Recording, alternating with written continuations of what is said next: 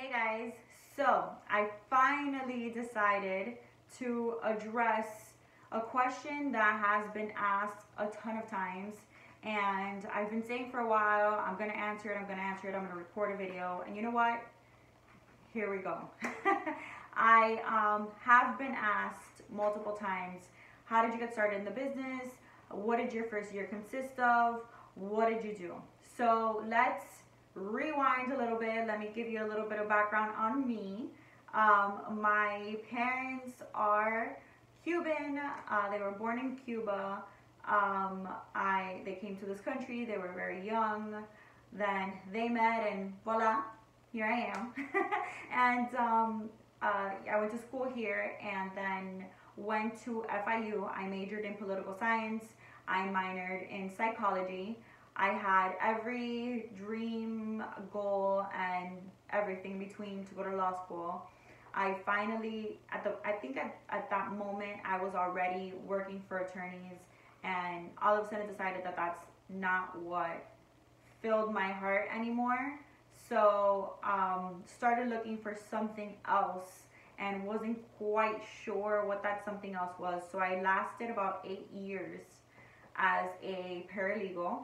And finally, towards the end of those 8 years, I decided to start, sign up and start going to Gold Coast to get my real estate license. While being at Gold Coast, started letting people know what I was doing. Friends, family, everyone that I spoke to, I started letting them know, hey, I'm thinking of becoming a real estate agent. I'm doing the class at Gold Coast, and kind of prepping everyone and planting that seed so that they knew, if they heard of anyone that wanted to buy a house or sell a house and give a newbie rookie an opportunity, that they would call me. So crazy enough, that's exactly how it happened. I graduate or pass the state exam, and a friend of mine tells me that her brother is looking for a home. To this day, I'm forever grateful for that first opportunity.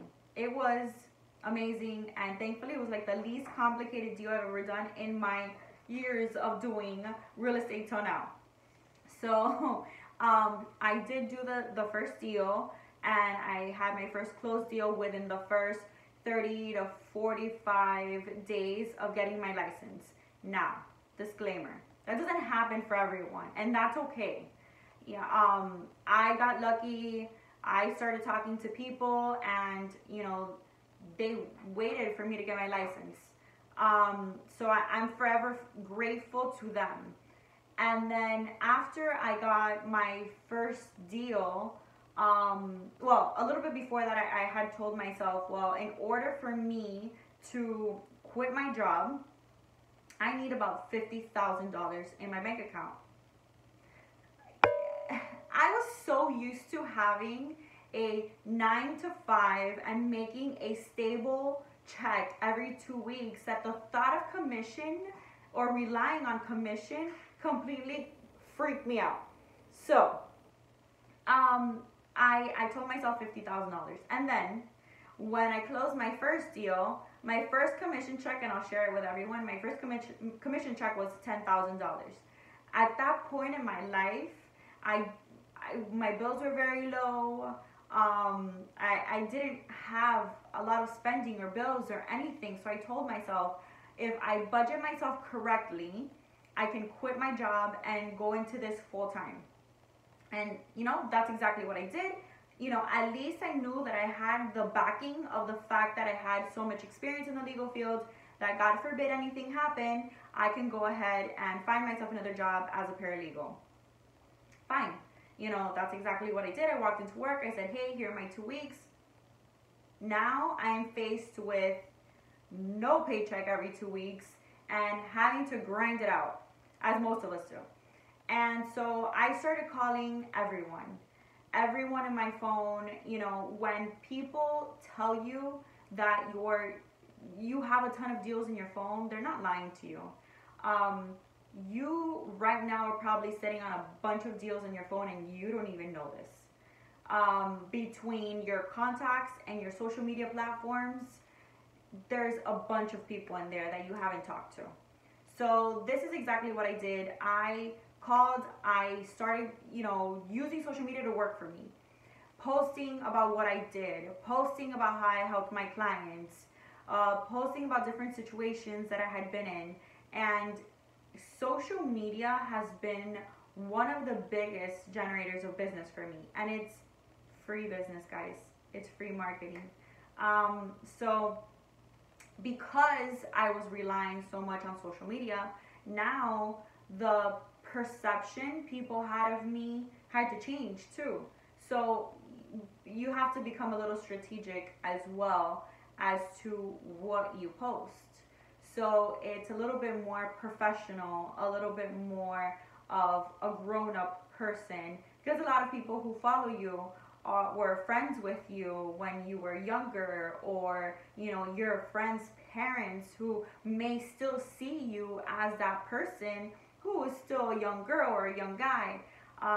So I had to make sure I was handling myself in a very professional manner, even on social media platforms, or especially on social media platforms, along with calling everyone, posting on social media, reaching out to people on social media if I didn't have their phone number. There needed to be a mindset change. I think that was my biggest struggle. I was now granted all this freedom and all this extra time, and I could run an errand midday. I could go have lunch with whomever midday, because I'm my own boss, right? And slowly but surely, I started realizing that you get what you put in. And I wasn't putting in everything that I wanted to get back. So that mindset of employee needed to shift to self-employed. Because now I can't just prop my feet on top of my desk and hope everything goes well. Because let's be real, guys, we know that that's not going to happen. So that is probably the part that took me the longest to realize, because I felt it was so many years of working for someone, and now I didn't have a boss, and I didn't have someone telling me what to do. There was no procedures I needed to follow. So I think that, if you're someone that now finally feels free, it'll be a problem too. But hopefully this video helps that. So another thing that I did as well is I started going to as many seminars as I can go to. I went to Tom Ferry's Summit. I went to Tom Ferry's Sales Edge. I'm subscribed to Tom Ferry's blog. I did a lot of showing up to educational seminars, not just networking events where people go to drink and talk. That not only was educational, but was motivational. I walked out of there super motivated to work, super pumped, with crazy ideas. So that was awesome my first year as well, and I still do a lot of those. The things I didn't do, because not only are the things that you do important, but the things that you don't do are important as well. I did not fall into the, oh, I'm a real estate agent, I need to drive a fancy car, but I'm only closing 2 deals a year. So it sounds bad, I'm sorry, but I did not fall into that. I had goals, right? So I wanted to pay off all my credit card debt. I wanted to have my credit score at a certain level, I guess if you want to call it. I wanted to have a certain credit score so that the day that I do get the fancy car that I want, I don't have to put any down payment because my credit is so good. There were so many goals that I had set for myself that I was not going to fall into the stereotype or stigma of, oh, you're a real estate agent, you have to drive a fancy car. No, I didn't get my fancy car until the 3rd year in this business. Because when I got my fancy car, I had no credit card debt. I had zero credit card debt. Not only did I get my fancy car that year, I bought a house the month after I got my fancy car. So honestly, I think that if you set yourself with goals that are priority, you will make it in this business.